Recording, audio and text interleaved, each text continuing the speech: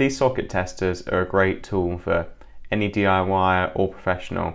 They're simple, reliable, and all you need to do is plug it in a socket, turn the socket on, and the lights light up and give you a series of information. So on this one, it tells you if it's correct, if it's missing earth, live earth reverse, live neutral reverse, and missing neutral. There is one issue with these where they actually won't detect an earth neutral reverse. First, I'm just going to go over how these actually work. Now, there are a number of resistors wired between these earth, live and neutral pins. The current travels from the live pin through a series of resistors and LEDs, and then based on these 5 wiring options, depending on how the current is actually flowing, one of these will light up. So assuming everything's wired up correctly, a small amount of power will pass from this live pin through these LEDs, both correctly, a bit down to the earth pin, so it will leak a little bit of current to earth and leak a bit through the neutral as well. And then go through these LEDs and they'll both light up green for correct. Now the resistors in these are sufficiently strong to only let a small amount of current through, so they shouldn't blow your RCDs or your RCBO and cause those to trip, unless of course you've got other current leaking in your home through those, and then the addition from this could be enough to cause it to trip, but this alone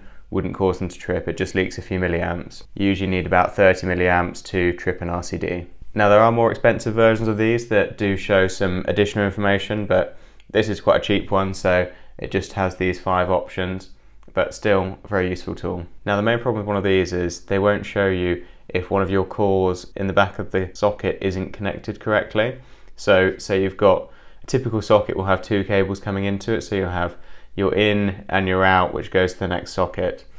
And if you've got your live core in the incoming connected, but in the outgoing to the next socket, if that's not connected and that's come loose or come out the back of the socket when you've pushed it onto the wall and screwed it down, this won't show up because everything will appear normal to this. The only place you would notice it is if you went along to the next socket in your room or on the circuit and plugged this in, and then you would find you've got a problem where it would now highlight that there wasn't any power at that socket, assuming it was the live core that I just mentioned. So that's on a radial. If it's a ring circuit, you've got current coming from both directions. So it's not just a daisy chain, it's connected in 2 places back to the consumer unit. And so in that example, if you've got a core not connected correctly in the back of the socket, or just hanging out the back, this will show everything being normal still. So you could have a broken ring and this wouldn't show you the issue at all.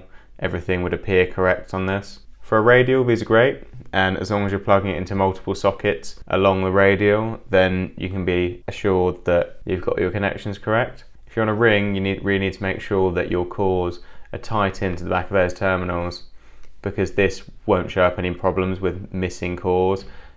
If you're only missing one, it would be that if you're missing both, this would still show the problem, or if you've reversed some, this would show the issue. Now, if you've enjoyed this video and you want to learn more about rings and radials, click somewhere here, and please like and subscribe for more. Thanks for watching.